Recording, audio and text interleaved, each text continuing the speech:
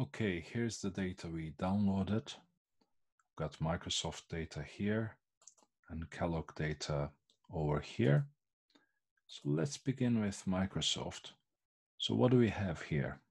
Got the date on the first column, the opening price, the highest price during the day, the lowest price, and the closing price. And we've got here the adjusted closing price, and finally the trading volume. Now I'm interested in calculating the returns, so I should be using the adjusted close price because it has been adjusted to take into account any dividend payments and stock splits. So I will simply delete these columns as I don't need them.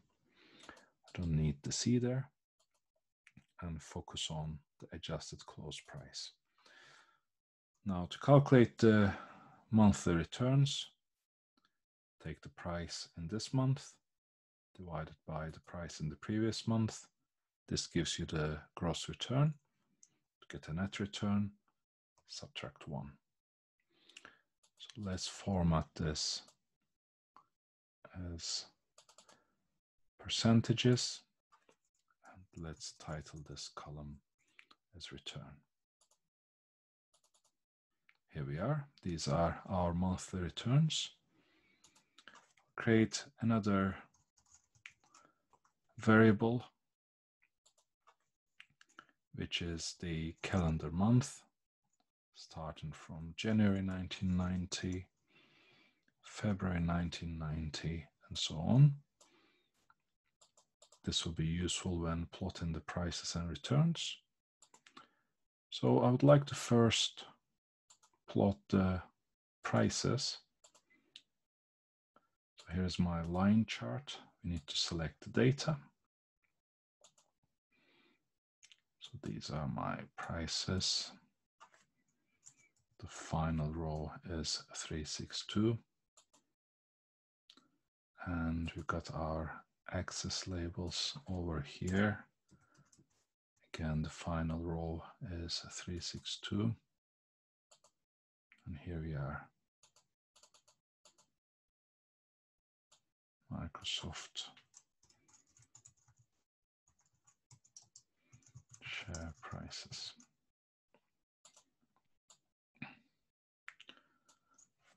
Well, what do we observe here? We observe a clear upward trend in the long run. So the prices have gone up in the past 30 years, quite substantially and quite impressively over this period. But clearly it hasn't been a smooth rise. So if you look more carefully within this overall upward trend, there are quite a few ups and downs.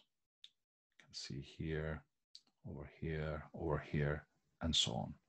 So while the long-term trend is upward, within this long-term trend, there are clear cycles. Let's produce another chart, this time with the returns. Let's go to Insert again. And again, let's select a line chart. This time, I'm going to select returns. Want the same axis labels. There they are. And hit OK. Now this is interesting. We can see, so let me get rid of this. You can see quite a bit of action over here. This is Microsoft returns.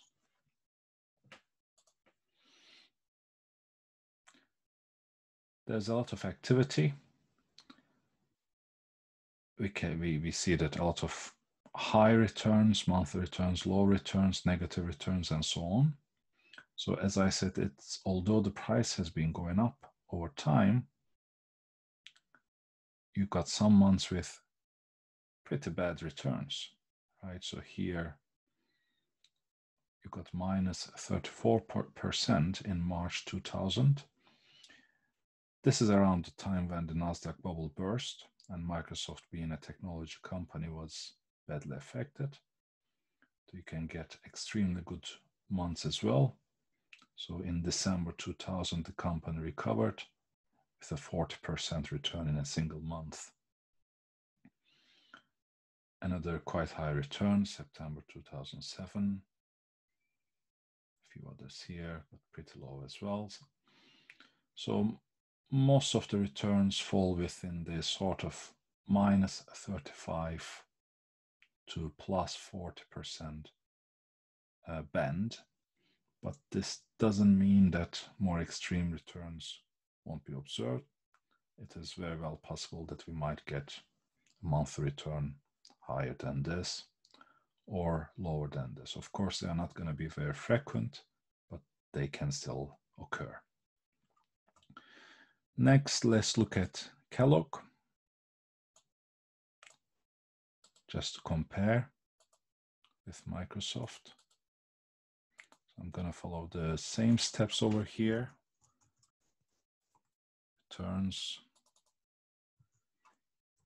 Okay, take the current month's price divided by the previous month, subtract 1, and format as percentage. So here's my monthly return. And let me also create this column with the calendar month for my axis labels. So let's insert our first line chart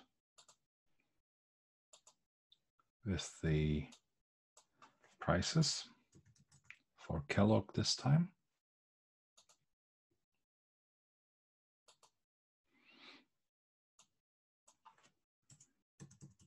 Okay, almost there.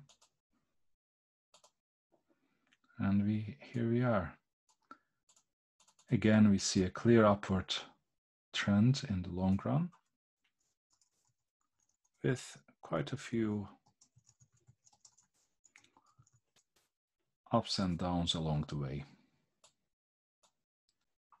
Let's compare it with Microsoft. Upward trends in both cases, but it's a bumpy ride nonetheless. Let's insert another line chart to look at the returns. Again, I want to compare it with Microsoft. This time I'm selecting the returns. This is done. Axis labels. Okay. Done. And here we are. Kellogg returns. Let's switch this off. Right, what do we have? Quite a low return here, December 1999, minus 20%. Again, this is around the burst of Nasdaq bubble. And April 2000.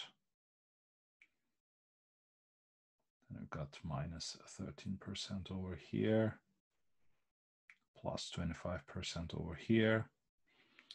Now, compared to Microsoft, the returns for Kellogg are in a tighter band. So they are sort of between minus 20% to plus 25%, right? Minus 20 to 25. For Microsoft, the band is wider, so exceeding 40% on the upside and exceeding minus 30% on the downside. So it seems the returns of Microsoft are more volatile.